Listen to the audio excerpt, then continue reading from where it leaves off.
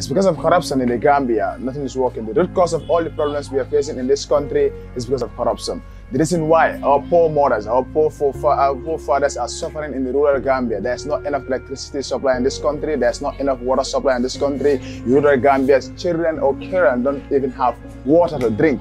It's because of corruption. Few people are investing the money of the state, the national cake that should be equally be shared by everyone to enjoy as Gambians. It's in the hands of few people, because of corruption, enjoying with their families in both home and abroad, while the mass Gambians, the innocent Gambians, the taxpayers, the women who suffered in the garden, the women selling in the market, the people who are on the hustle every day selling and paying this tax to the government have been subjected to abject poverty, and they cannot even provide themselves with the basic needs and basic food that they need for a family. There is a serious need for this anti-corruption bill to be passed in the National Assembly and finally becomes the law. Because this bill will be the salvation of the country. This bill will be the solution to all our national problems. This is the bill that will provide equal share of the national cake between the less privileged Gambians and the privileged Gambians, between the poor and the rich.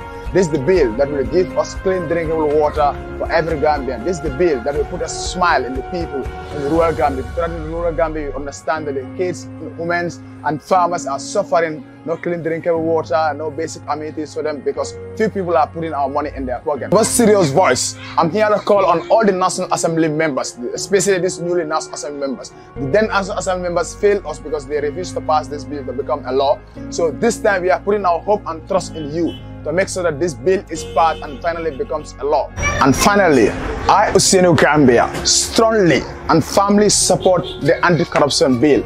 And I call on every patriotic Gambian and every patriotic citizen, every national loving citizen to support the anti-corruption bill.